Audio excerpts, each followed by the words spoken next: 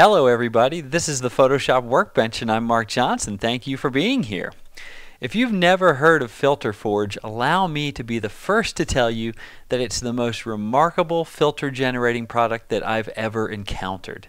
Within 24 hours of downloading the fully functional free trial, I was completely addicted.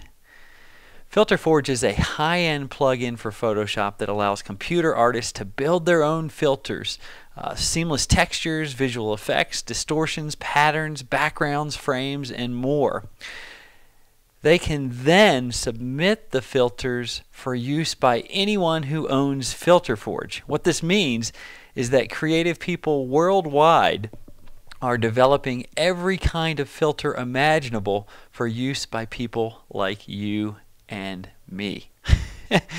Although Filter Forge is expensive, there are several downloadable Filter Forge free packs as well as periodic discounts on the product. In my humble opinion, the watercolor painting, old drawing .03 and Crayon Master V2 filters alone are worth the price of admission, and they just barely scratch the surface of creative possibilities. I could go on for days about the creative potential of Filter Forge, but for now I'll limit myself to demoing one gorgeous effect. We'll transform a photograph into an old drawing, then use Photoshop to organically restore color to just one part. So the first thing you want to do if you're interested in this, because there is a fully functional 30-day free trial, is go to www.filterforge.com. You can go right through the link here on my site. I love this product so much that I am endorsing it in every possible way. And you can go right through the link on my site and you'll land on the home page. Now, go in here and click download and download the fully functional free trial. Go ahead and get that. By the way, there are also Filter Forge free packs on this page. You're going to see them here, and these things are going to blow you away. I actually haven't even gotten into the free packs at all because I like the fully functional product so much. I was like, okay, I'm definitely going to buy this without any question. Keep in mind that if you fall in love with it and you feel like it's too expensive, I've seen Filter Forge offer discounts from time to time, so just kind of keep your eyes out for that. But anyway, download Filter Forge. Once it's downloaded, what you do, and you can do this coming from the Filter Forge software, or you can do it off the site. I've been doing it off the site, so that's what I'll show you. What you can do is you can go to Filters here, click on that link, and there are lots of ways to look for filters. You can go look at the featured filters here. You can go look at the popular ones here. You can go look by category here, and you can even search.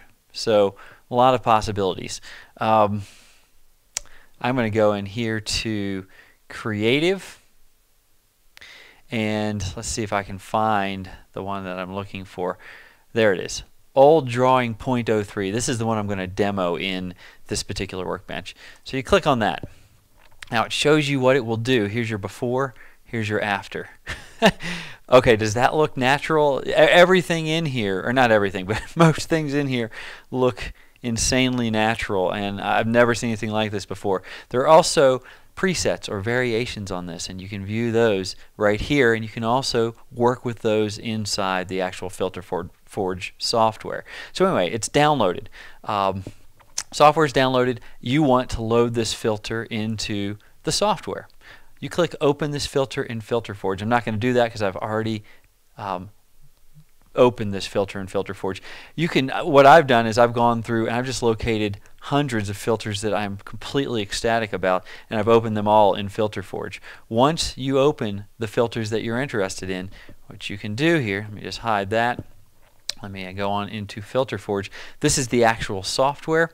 You'll see they're all located in the same categories that you saw them on the website, and here are the actual effects. In fact, you can see these are the bottles that we're going to use for this tutorial. Right now, this is the watercolor painting effect on them. There are variations of that effect right down here. I wish I had hours to show you this because it's just awesome. here's the old drawing that we're going to work with right now. But I just gotta, let's see here, I've just got to show you. Let me see if I can find, where is, here, I'll just click on fiber image while we're in search mode here and let you take a look at this absolutely crazy beautiful. Okay, I'm looking for Crayon Master. There it is. Anyway, look what it's doing to this photo. Have you ever seen a filter that does that? I have not. Alright, so here, let's go into Crayon Master. Here's another one that I think is absolutely gorgeous. Simulating natural media. Anyway, so you can see there are lots of choices here, lots of categories over here. When you load the filters from the website, they're going to pop right in here.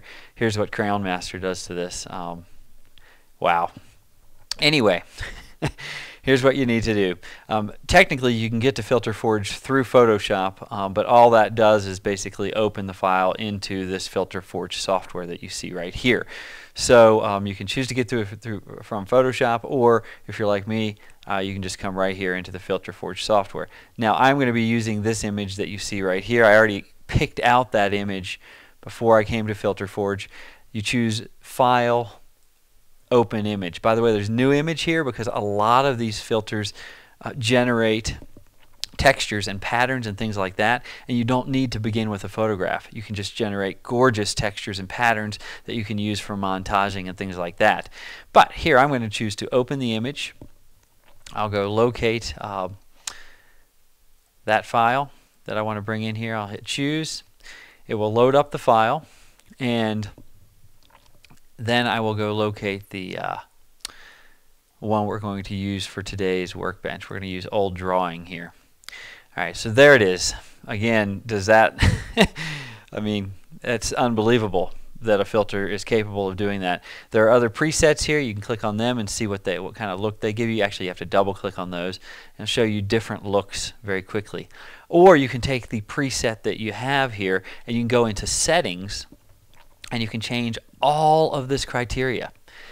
Everything you see here you can change. In addition, if you are creating patterns for montaging, or if you're creating textures for 3D modeling, something like that, you can seamlessly tile most of the patterns and textures available through Filter Forge.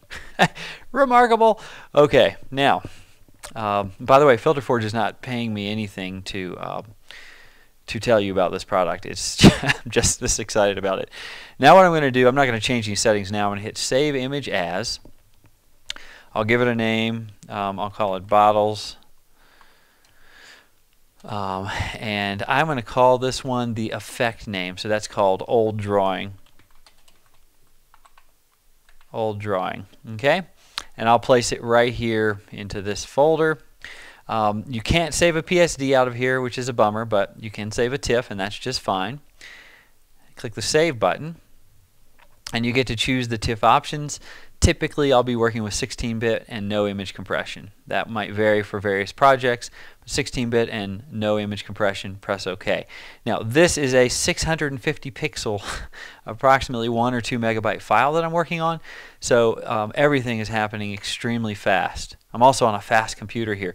If you're working on big files, some of these filters render slowly, so be prepared to do other things while you wait for these to render. This one's already done, happened almost immediately, but that's because it's a tiny file and it's fast computer. So just keep that in mind. Alright, now what I'm going to do is dive into Bridge here. Here is the Filter Forge file. Here's the original. Can you believe I got from here to here that quickly and it looks that good? Now what we're going to do is we're going to be a little creative in Photoshop because this is, after all, called the Photoshop Workbench. So I'm going to click on this one and then Command or Control click here and choose Tools, Photoshop, Load Files into Photoshop Layers. Alright, that gives me a layered file here. By the way, the filtered images out of Filter Forge do not have color management in place. So when you open your files into Photoshop, you're going to want to make sure that you assign a profile. You assign a particular profile to that image. You don't want to leave it uncolor managed, which is going to be the case with images that come out of Filter Forge. Hopefully that'll improve for them at some point in time. Anyway, what we're going to do here is, I guess it really doesn't matter which one we have on top, but let's go ahead and drag this layer up on top, the original picture. Whoops, let's try that again. The original picture right there, and let me hide bridge, get that out of the way. All right, now what we're going to do is temporarily hide this entire layer here. So hold down Option on the Mac or Alt on the PC and click the front loading washer that you see right here, and that reveals this image below. Now what I want to do is bring back the beautiful color that's in this bottle here, and you can see that that color is going to be pink and yellow. I want to bring back that color here.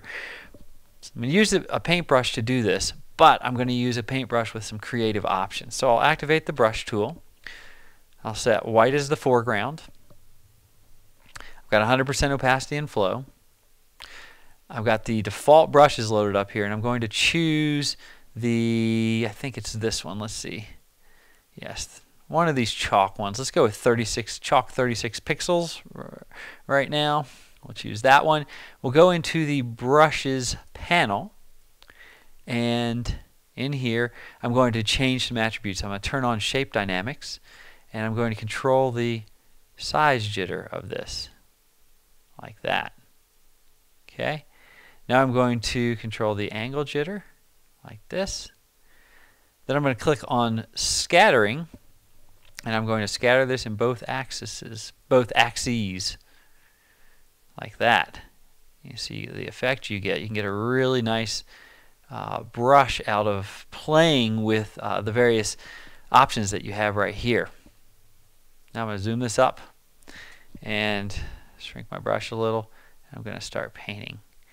You can see how this brush creates a rough edge, which is consistent with the effect that you have here inside the old drawing. So I'm going to shift click up here, draw a straight line, make this a little bigger. You see I'm purposefully being a little sloppy as I do this because I'm trying to mimic the look of what you'd get